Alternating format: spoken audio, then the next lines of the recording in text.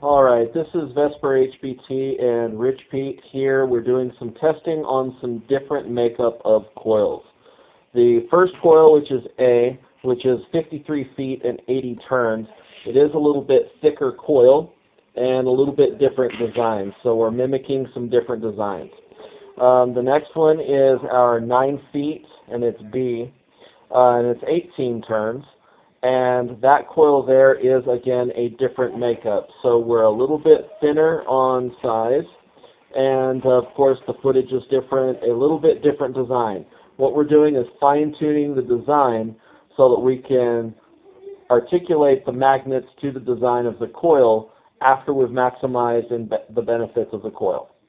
So our next one is going to be C, which is 8.5 feet, and it is 18 turns.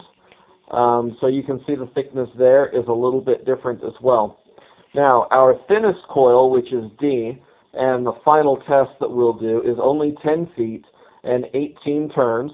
So it's the same turn rating between D, C, and B. However, the footage is different. So you have 9 feet, 8.5, and 10 feet.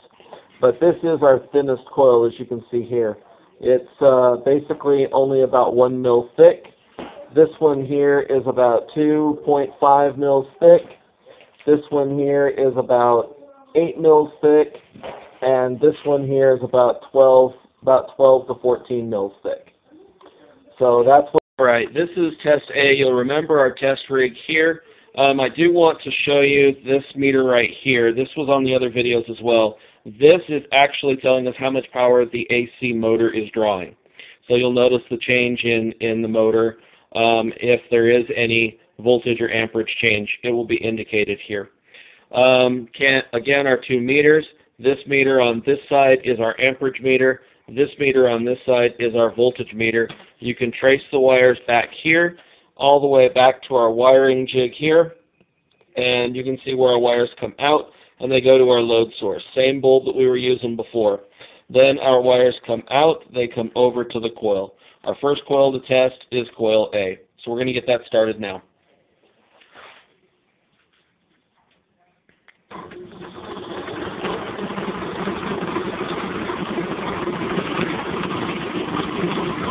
So I got our meters set, voltage in AC, amperage in AC.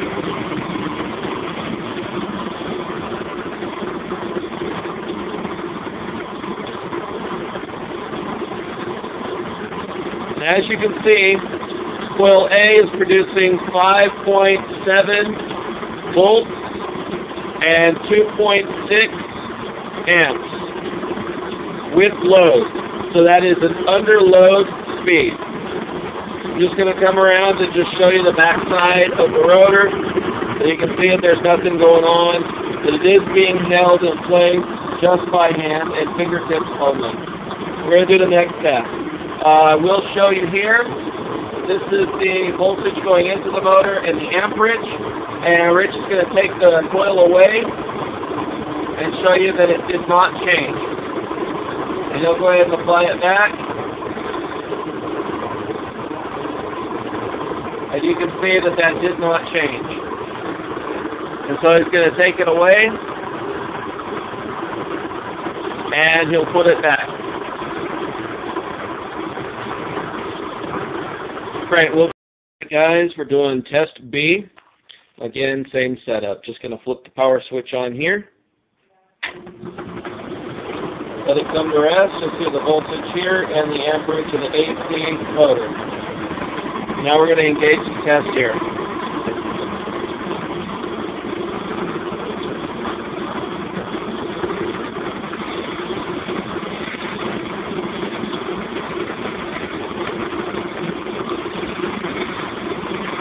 So you'll see this coil is 1.9, almost 2 volts, and 1.6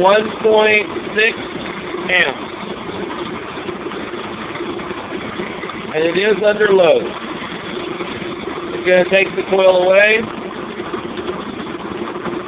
You'll see everything zero back out and then reapply.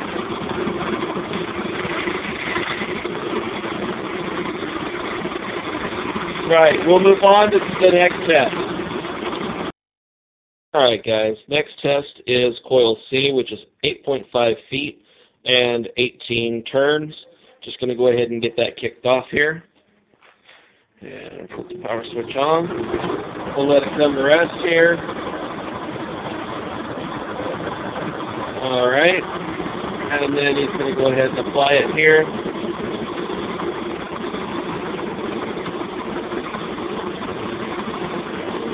And you'll see the voltage on this one a little bit different. Got a 1.3 volt and 1.48 amps. So not too bad for that little coil. Alright, we'll get you next one.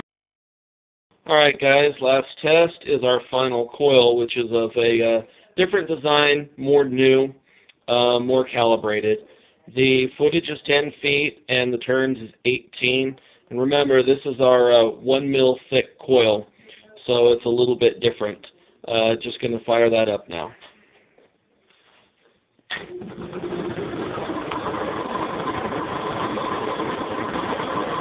Okay, we'll let that come to rest there.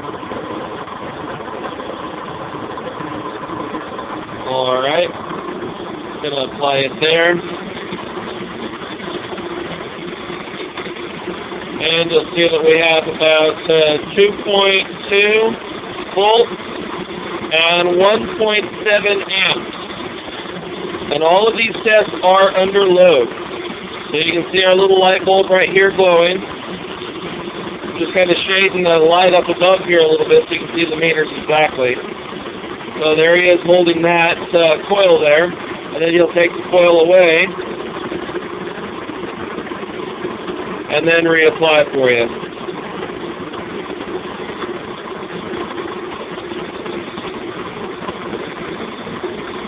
So there again are the meter results and meter settings for you, so you can see them clearly.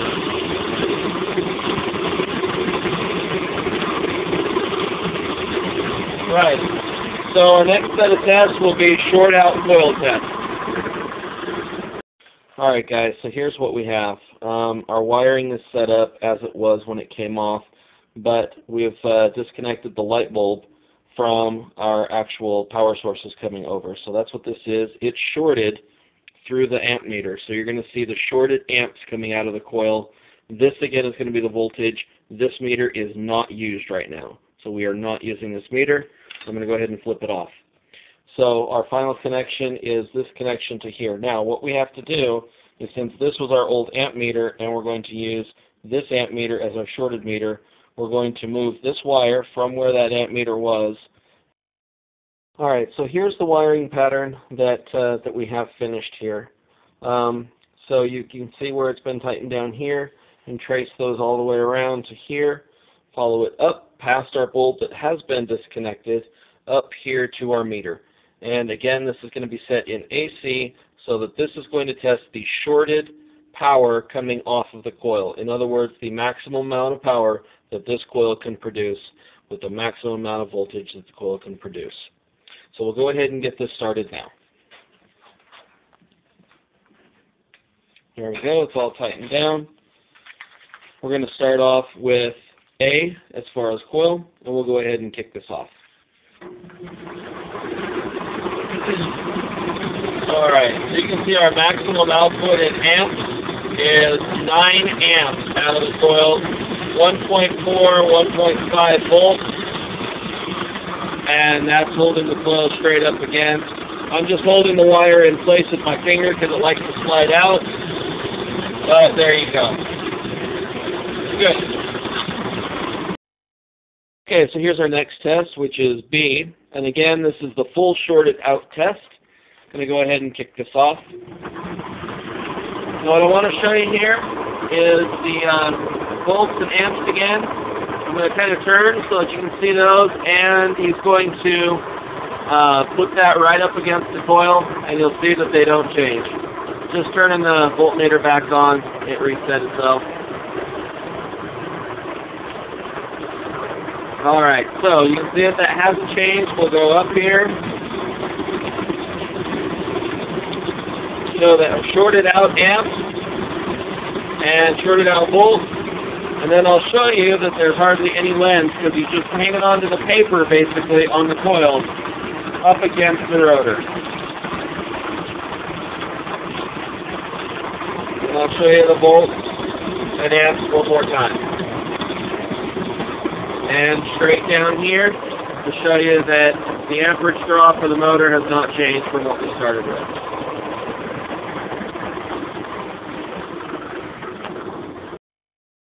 Alright, so here's our next test, which is coil C. And again, we have our shorted out results here. So I'm just going to back up so we can kind of see all the meters and everything all at once. Turn this on.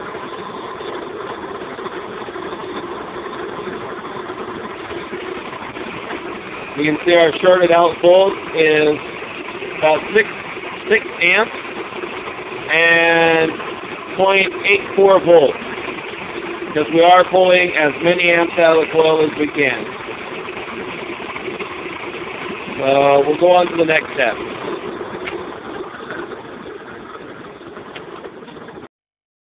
Alright, so here's our final test, which is coil D once again. And same test with our meters and that. I'm just going to back up, flip it on, and we'll go ahead and give it a test here.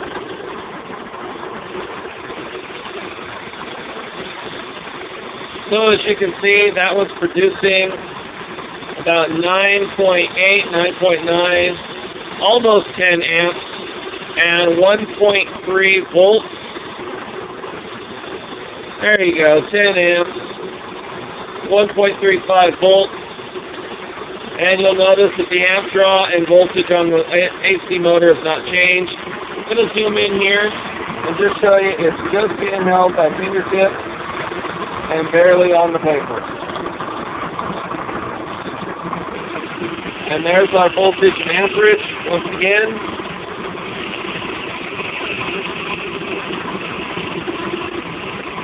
And I'll come down here. And he'll take the coil away and show you that voltage has not changed.